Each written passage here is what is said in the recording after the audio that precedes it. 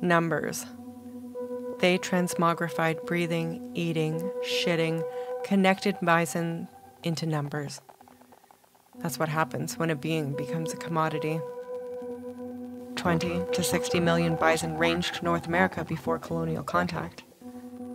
Surveyors and homestead inspectors came looking for a home for the government's newly acquired bison. What they saw was land that had no value because it could not be settled or farmed. It was worthless, but maybe it could be made useful. This place, southwest of Wainwright, Alberta, became Buffalo National Park in 1908, reducing the bison's lives to numbers. In 1888, there were 103 wild plains bison in North America. The land and the bison had sustained one another. The bison compacted the arid ground, helping it hold on to precious moisture. Cows and bulls felt their way across the grassland, stems and blades tickling their nostrils as soil stirred up by a roving muzzle and probing tongue was inhaled. By 1912, 748 bison had arrived at Buffalo National Park from Michel Pablo's herd. There was an intimate interconnection between the bison and the thousands of microbes, fungi, bacteria, and protozoa populating each square centimeter of forage.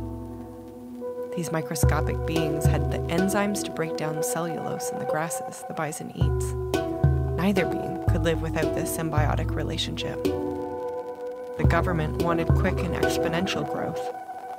By 1922, 6,780 bison were sharing the park's limited resources with large deer, moose, and elk populations. The land strained under the pressure of all these mouths and bodies. Reciprocity and movement had co-evolved over centuries, enabling the dunes and desert-like conditions of the hills to sustain vast herds over the winter months. Over 19,141 bison were slaughtered over the park's 30-year existence.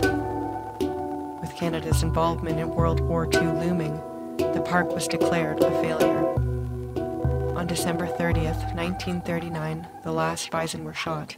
Untold numbers of deer, moose, and elk followed them to the abattoir. Just numbers.